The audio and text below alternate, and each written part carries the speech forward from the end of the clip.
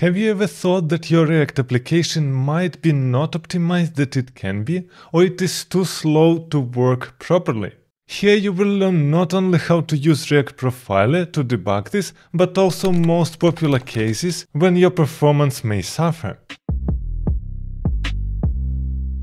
This video is brought to you by Biceptor, and one of the best Biceptor products is CRUD API. In any application we are doing create, read, update and delete operations, and it is time-consuming to build your own backend. CRUD API allows you to do it in seconds. Here we can just type /API/articles, hit create CRUD API, and we're getting an API with all these methods. I can paste the URL to Postman and do a post request with any body like title and description, and it will create a new article. Let's create one more article and retrieve our data. For this we are doing a GET request. Also we are getting sorting and filtering out of the box. So title equals learn React is filtering our items by this title. And you can find the link to CRUD API in the description box below. With that being said, let's jump into the video. And before we will start, here is the most important point. You should not even think about optimizing your code if you don't have a problem. Yes, this is this simple. You can find lots of articles and videos on the internet that are saying that you must optimize your React code from the start, because in other case it will be a bad code and it won't work. Realistically, lots of React projects are quite small and they won't lag even if the code inside is not the best one. So just don't spend time on optimizing performance of your application if you are satisfied with the performance and you don't have any complaints about your project. But if you have some problems, it makes a lot of sense to know how to debug it. If you have a huge project with lots of different components, it might be tricky to find the exact place where your problem is.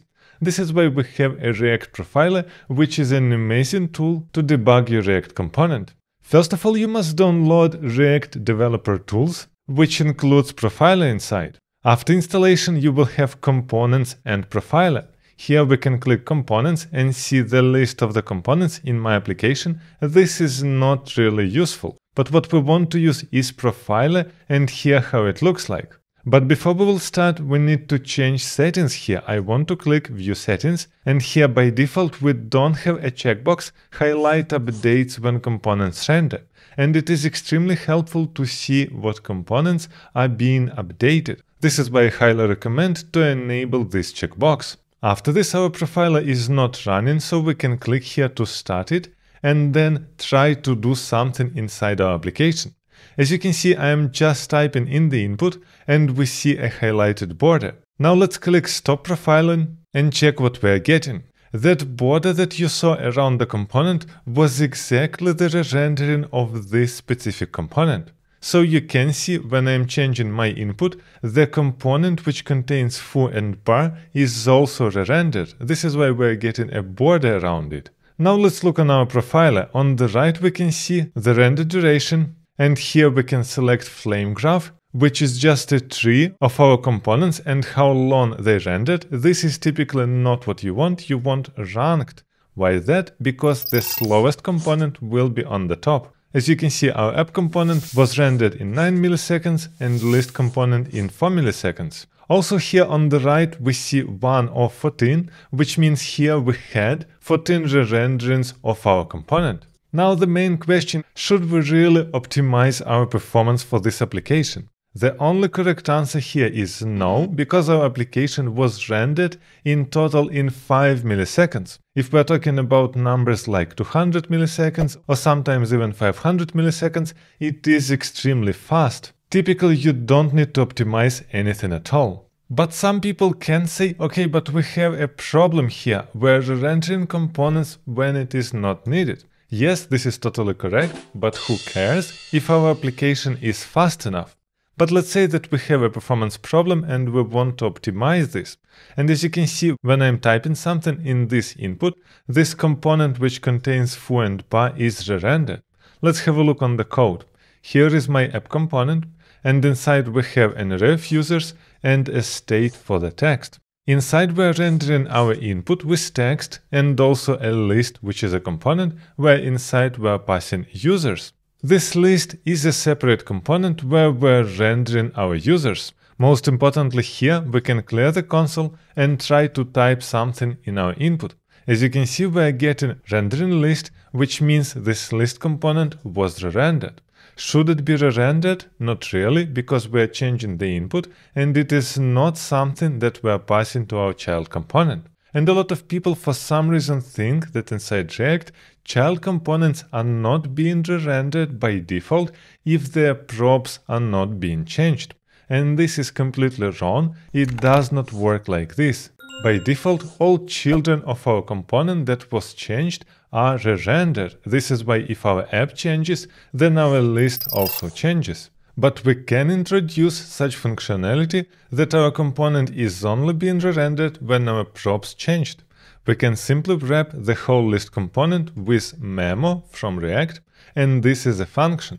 As you can see here in the documentation, it lets you skip re-rendering when the component props are unchanged. But as you can see in browser, this didn't help. We're typing in the input and we're still getting rendering list. Why is that? Because yes, this code is working in a way that it will re-render when props are being changed, but in this case onRemove is a function and it is recreated every single time. What does it mean? Let's have a look on the app. Every single time when application is re-rendered, this handleRemove function is being recreated again and again. This is why when we're providing the new handleRemove, inside our list component, it is also re-rendered.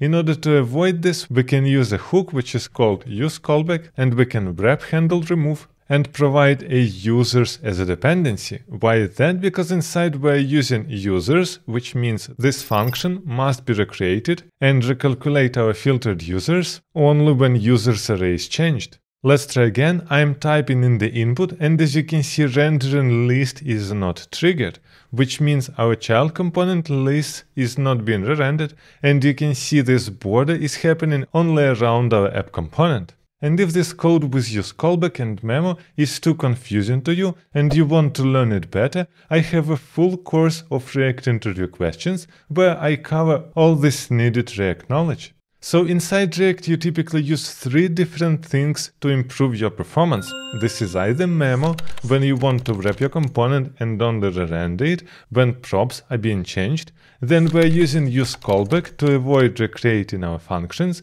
And the last one is useMemo hook, which we can use to avoid recalculating of some variable. If we add here such code where we're using usernames and we're calculating the array of names from our users, and we've wrapped it with useMemo, so we're only updating this array when our users array is changed. What does it mean? We're reloading the page, we're getting recalculate users, and this is our array of username, foo and bar. So we entered this function, this is this console log, and then we console logged our usernames.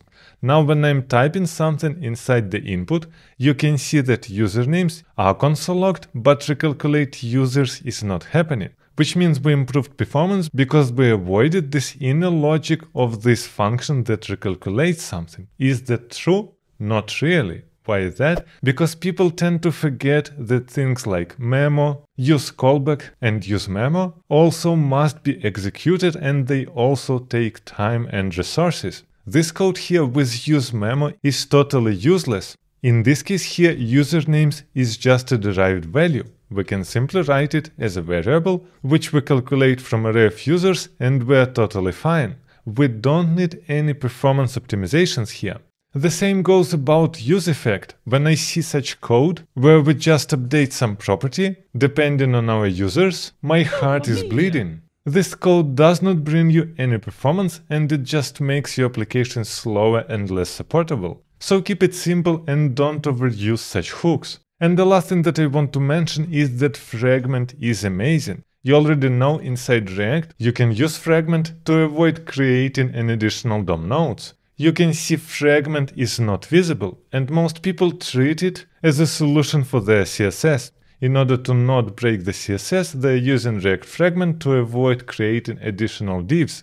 But this is not only a solution for CSS. The less amount of DOM nodes you have on the page, the faster your application is and the less stuff we need to re-render, which actually means you must use React fragment as often as possible because in the huge application, the amount of nodes really is important. And if you're interested in getting better React job and earning more money, I highly recommend you to check this video where I cover lots of React interview questions that will help you tremendously.